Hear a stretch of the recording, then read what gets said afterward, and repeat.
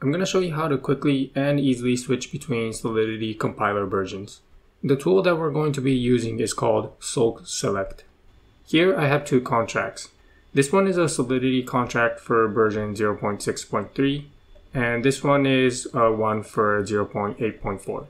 Currently on my computer, the Solidity compiler version that I have is 0.8.3.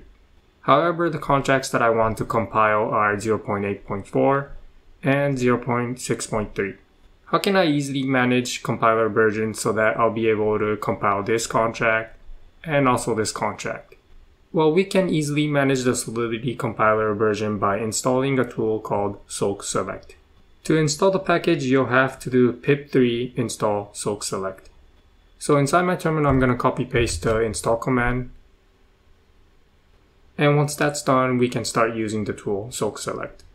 The first thing that we'll do is compile this contract meant for Solidity compiler 0.6.3.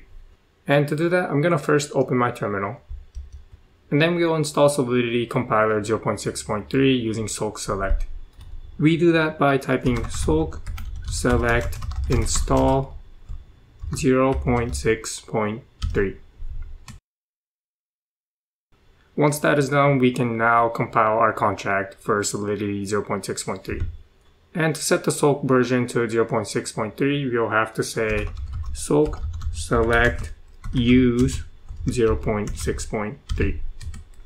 Now our Solidity compiler is 0.6.3.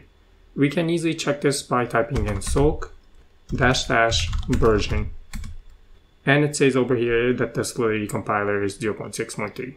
So now we are able to compile this contract. And just to show you that it works, I'm going to type in Switch. The name of the contract is sol6.sol. And we compile the contract successfully. Now, if I try to compile a different version of Solidity contract, let's say this one, the one running at 0.8.4. So we'll say switch sol8.sol. You can see here that the compilation failed because Solidity compiler is 0.6.3 and we try to compile version 0.8.4. So how do we switch our Solidity compiler to 0.8.4? Well, we can use Switch Select again.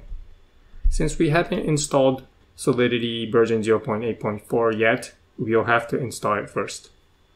And we do that by typing in Switch Select install 0.8.4. And then to use the Solidity compiler for 0.8.4, we'll have to say Switch Select use 0.8.4. And now our Solidity compiler is 0.8.4, and we'll be able to compile this contract. So I'll type in Switch sol8.sol. As you can see from the output, we were able to compile this contract.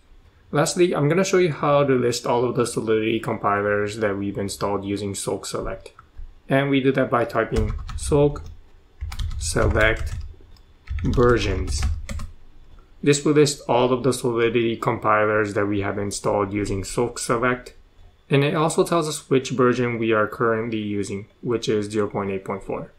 Switch Select is an extremely useful, easy to use tool to manage your Solidity compiler versions. So install it, use it, and have fun coding.